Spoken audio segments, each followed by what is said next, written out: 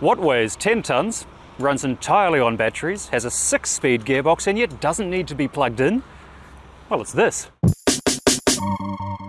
This is an E700 fully electric truck, and what I normally do in these videos is start by telling you the price and the range. Well, I can tell you the price, $425,000 for this piece of machinery.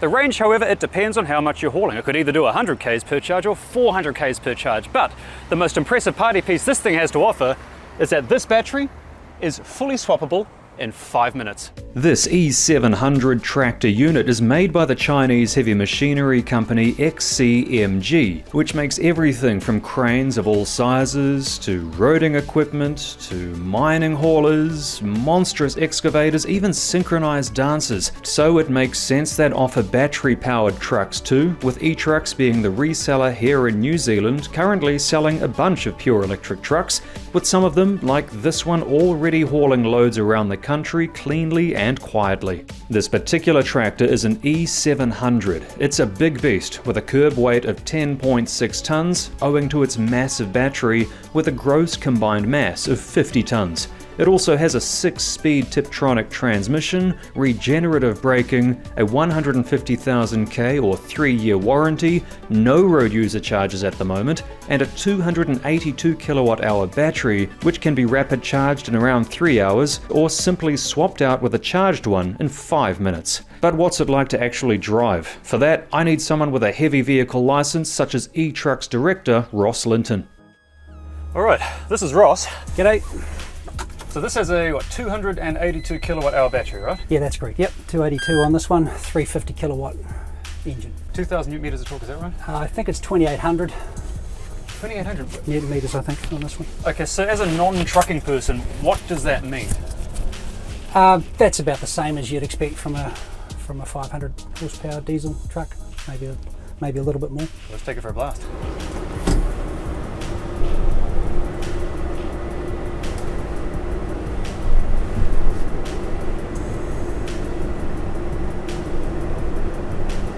Already this is the quietest truck, even with the air conditioning going, this is the quietest truck I think I've ever been. Oh, that is good. So I didn't realise it had a bed in the back as well.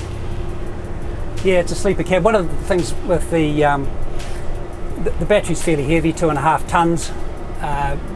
We've put super singles on this truck, bigger tyres on the front, but that still only gives us 7-ton loading on the front axle. So with the sleeper cab, it just pushes the battery back a bit further, so you've got a little bit more up your sleeve for unusual loading of the trailer. So I'm guessing the average range for a truck like this is going to be somewhere around 200-ish k's, depending on the load. What can the average trucker expect to get with a medium-sized load on this? Well, it depends what you're doing. It's not like a car. There's a whole matrix with trucks. If you're doing line haul, you're loaded both ways. So we did a couple of trials down to Hamilton for main freight with this truck. One was at 36 tonne and one was at 41 tonne GCM. At 41 tonne we would have done about 125 kilometres, I think, until 20% battery left, which is the safe minimum for this battery. Or at 36 tonne we would have done about 140 kilometres. Okay. But of course that's full continuous, but if you're going at that 36 tonne, if you're out full back empty, like if you're a tanker or delivering, if you're tanker or delivering, then you could expect up towards those 200 kilometre numbers that you just got.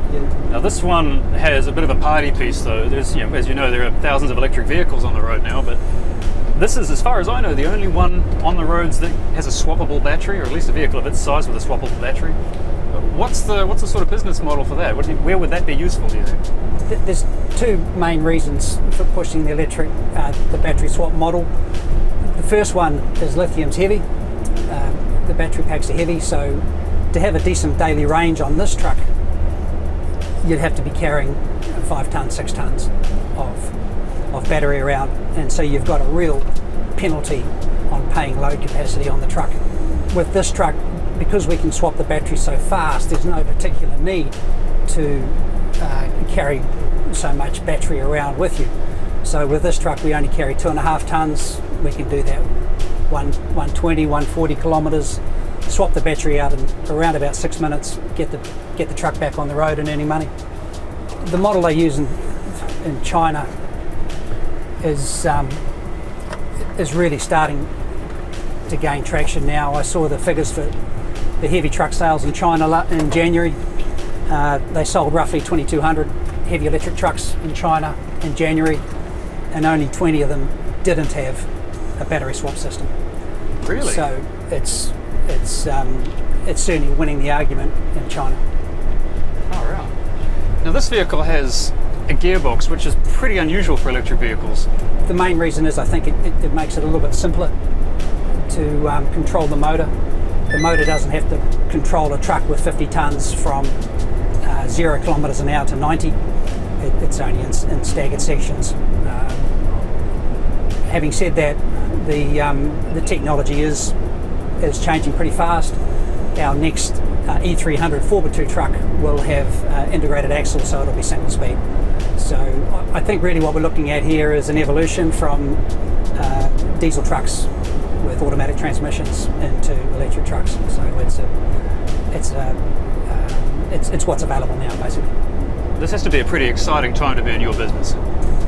Yeah, it is. Yeah, the changes are coming thick and fast.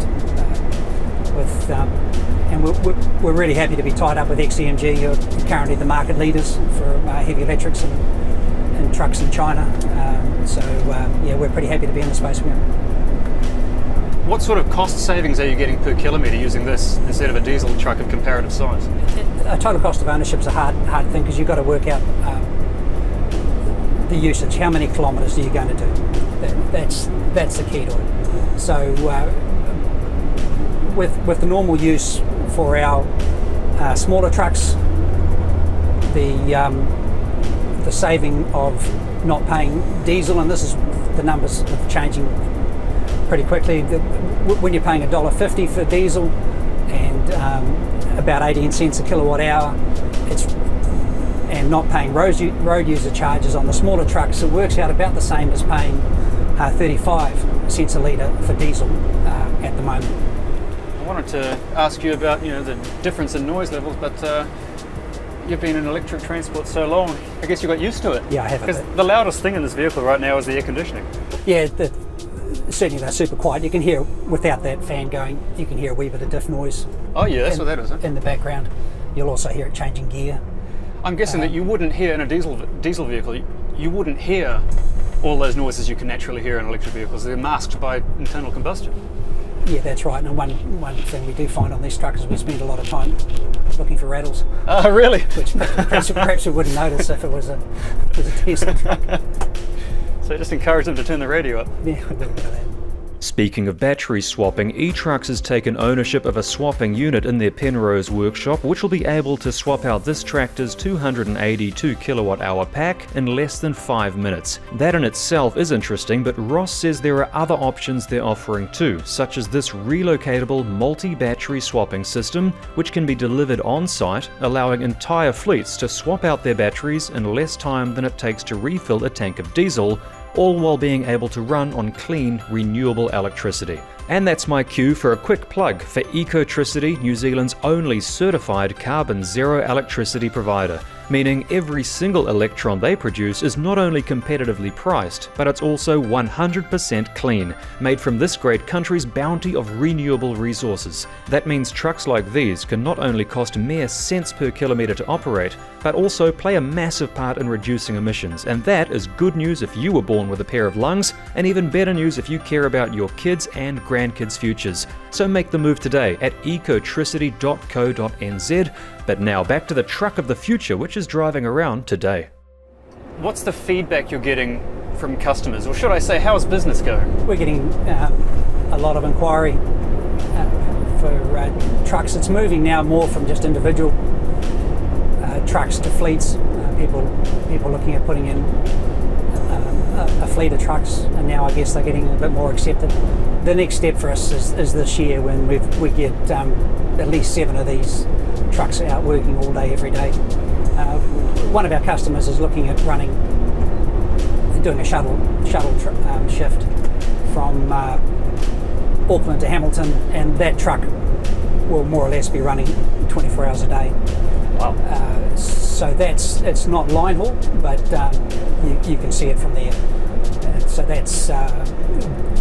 that's going to be a good test, and also sort of proof of concept that electric trucks with battery swap can be used in that sort of application. If you have to stand around for 2 hours, 3 hours, 4 hours to get the battery charged, then there's no way. But with battery swap, that all of a sudden becomes a realistic proposition. Have you noticed that a lot of truck drivers are turning their heads and looking at this thing? Yeah. Yeah. It's making waves, quietly. Especially when you're towing one of their trailers. Oh, really? Yeah. Yeah. Because we've borrowed trailers from different people to load test this truck, and yeah, then they take some notes. Well, that was a bit of fun. Thank you, Ross. You're welcome. Well, that was an experience, and I learned a lot. Now, it's true, I'm not a truckologist. I don't know everything there is to know about trucks. That being said, I learned a lot. And I've also seen over the last decade on social media people telling me that trucks just can't be electric. The technology doesn't exist. The technology's not there yet. It's not feasible. But the fact is they do exist. They're here and they're selling right now. So if you are a trucker, first of all, thank you. You guys do not get the respect you deserve. You keep our country moving. Secondly, I know you're feeling the pinch from the rise in prices of petrol and diesel right now, so perhaps it's time to crunch the numbers and see if one of these will work for you. And if not for your pocketbook, then maybe for your kids and for their kids.